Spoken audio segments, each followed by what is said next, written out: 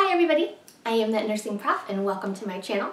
In today's video, we're going to be talking about the laboratory test D-dimer. So let's get into it. So first of all, what is it? It is a protein fragment that is made when a blood clot dissolves in the body. So if we think about like a normal injury that occurs, so there's a tissue injury, maybe you've got a cut on your arm. What happens right away is hemostasis. So a blood clot is formed to prevent you from bleeding too much. And that's great in the moment, but we don't need it forever. Once it's served its purpose and the tissue has healed, now it needs to go away. So there's something called plasmin. This comes and breaks down that clot into the protein fragments, an example of which is D-dimer. So this test is used to find out if people are having issues with clotting. So in this scenario, it's a good thing, right? It's normal. We expect this to happen. But this is used to figure out if people are having blood clotting issues without an injury. So it's being formed without an injury. There's no blood clot, but you're still releasing fragments. Or they're not breaking down when they're supposed to.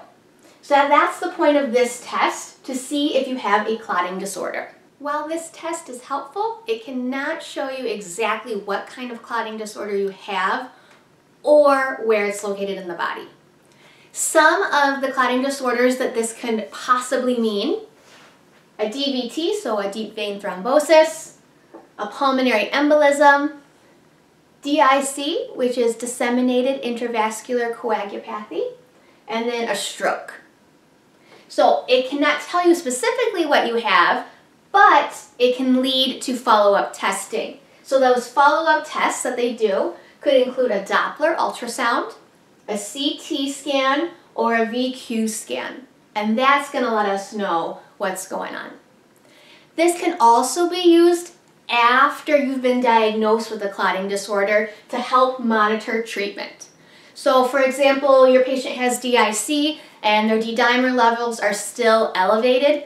That's letting you know the treatment isn't working as well. For this one, there is no universal normal range, which in a way is kind of a good thing because it's one less thing you have to memorize in nursing school, one less number. But this is something you need to pay attention to though when you get your lab results, because there is no universal normal. And then a couple of other things I wanted to point out. Yes, this is for coagulation disorders, clotting disorders, but it can be elevated in other instances. So in obesity, pregnancy, we know, pregnancy you have more blood volume, it's a hypercoagulable state, so it makes sense that it would be elevated in pregnancy. If you've recently had some sort of surgery or trauma, if you're on estrogen treatment, we tend to see it a little bit more elevated in the elderly. And people who have rheumatoid arthritis oftentimes will have false positives for this.